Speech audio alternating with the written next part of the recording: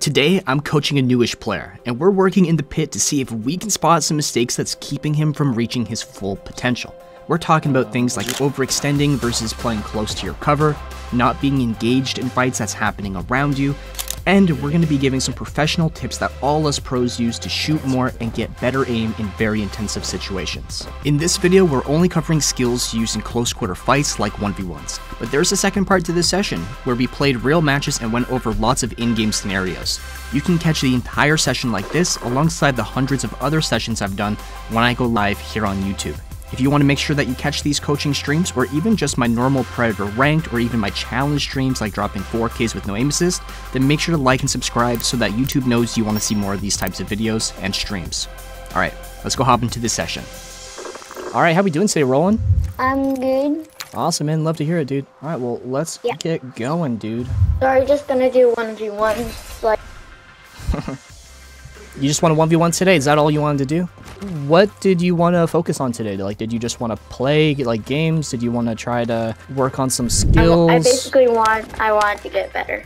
Okay, sweet. So let's start off, Roland, with some 1v1 type stuff. And first, we're going to talk about just some really basic movement stuff that hopefully you already know. But if not, then that's perfect. We'll be able to work on that. What guns are you using right now, boss? I'm using the R99 with the Mastiff. All right, cool beans. Gotcha. Okay, so you can put everything other than a mag, okay? Alright.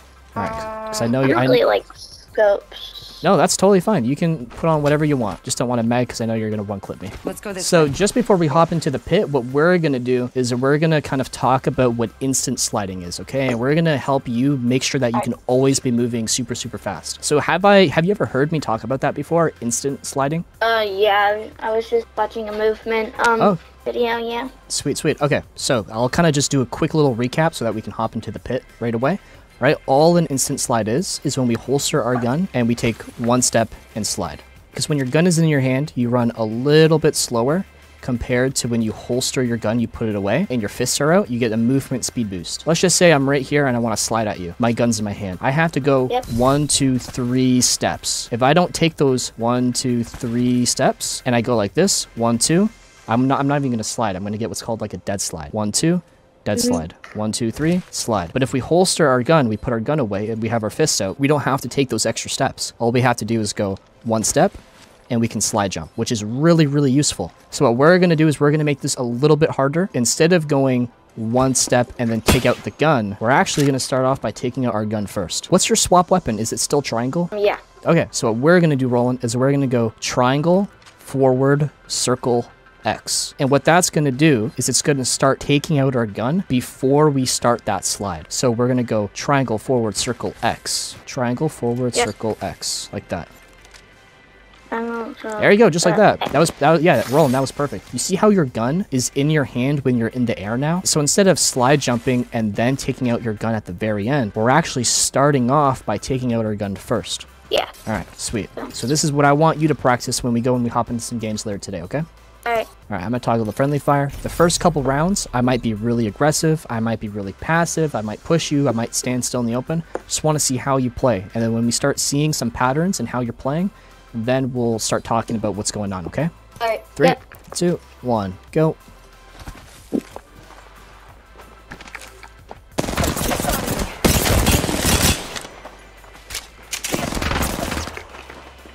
Might be something good this way. Alright, it's all good. So I'm just going to write down some mental notes, kind of think about some things that I want you to work on. And then after a couple rounds, I'm going to tell you what I'm noticing, okay? Alright. Alright.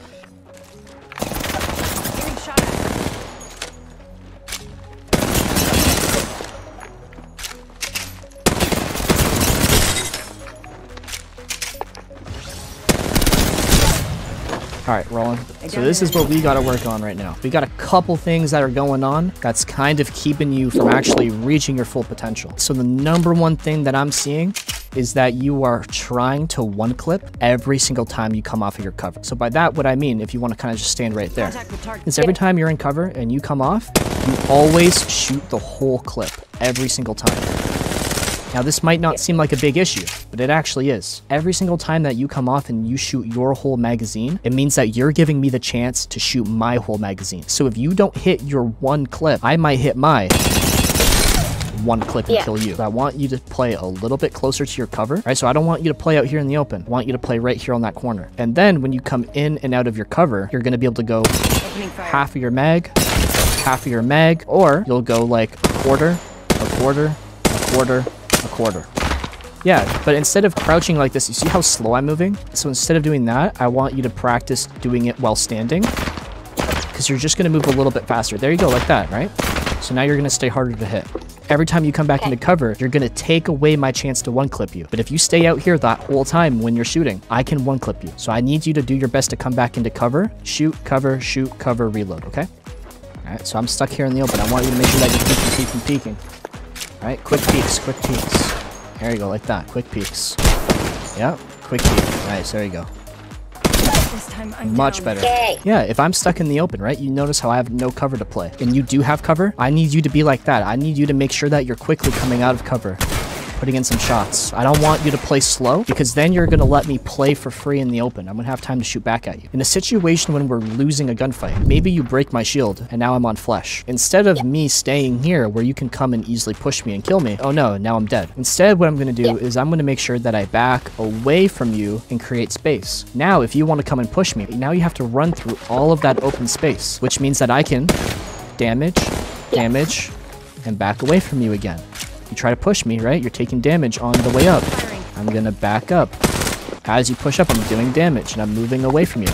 And I'm forcing you to come into the open, which means that you don't have cover, and I do, even though I have less health than you. So when you're losing a fight, I need you to make sure that you're backing up from me, and then make sure that you're looking for me to step in the open, okay? I want you to think about this. Would you rather die because you're stuck in front of me? Or would you rather take half of your health away because you tried to get away from me? Half your health. Exactly. So it's better to take damage and leave a fight than it is to die staying in a fight. The more chances you take to try and back away, the more opportunities you're going to have to try again later in the future. Let's just say you're right here. Let's go this way. And I'm right here. You're winning. You broke my shield. If I stay here, you're just going to come around the corner and shoot me like I did to you right there. Versus if you holster your gun, now you're trying to back away. My shields. And now you're able to back up and create space, and you've given yourself the chance to play again. This is, I know this might seem like a far distance, but with one slide, Let's explore this I way. can slide and get Recharging into my cover shields. really quick, get off a cell, and now I can shoot at you. So I want you to practice trying to get away. Otherwise, you're just going to get killed over and over and over again.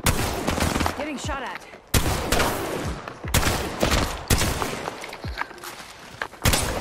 I'm pushing through the open. You're looking at what's happening. See, so I'm sliding at you, and I can see you, and you're not shooting me. Right? So there's actually a lot of time I'm starting to notice now where you're coming off of your cover, you see me, I see you, but you're not shooting. So you know what that tells me, Roland? Tells me that you're not shooting your gun and then bringing yourself to your target. What you're actually doing is you're trying to line up your shot and then shoot. What I want you to start thinking about is, oh, I see an enemy right here. I'm gonna shoot and then bring it to the target. So I want you to practice, if you see someone, you're coming off cover, like I know you're here, right? Because maybe I hear you or that's the last place I saw you. So now when I'm coming off cover, I'm shooting and then I'm bringing it to you. So that's actually why you're sticking out a lot, but you're not getting any damage. It's because you're not shooting before you're aiming. I want you to, I know he's over in that direction, I'm shooting, and then I find that target, okay? Hey guys, if you learned something from today's video, make sure to like and subscribe, and also consider booking a coaching session with me. The link will be in the description down below. You can also save 20% when you book a coaching session with a friend, so consider that.